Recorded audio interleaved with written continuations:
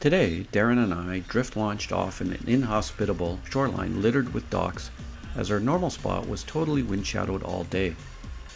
The trick is to place a temporary buoy with a carabiner in shallow water approximately 20 meters from where you will be running your lines.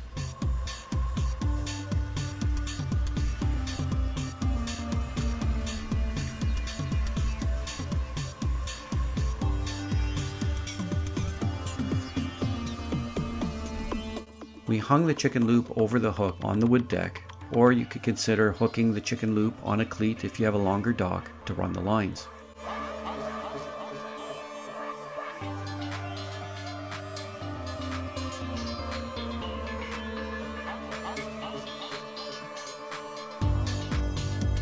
And since the water is waist deep, connecting the lines in the water is a snap.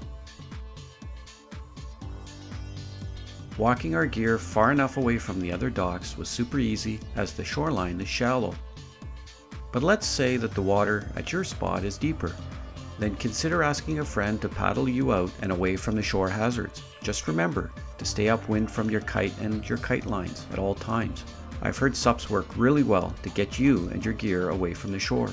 I forgot the GoPro on the dock, so I can't show you all the fun we had foiling amongst the sailboats and riding the wakes of the various ski boats.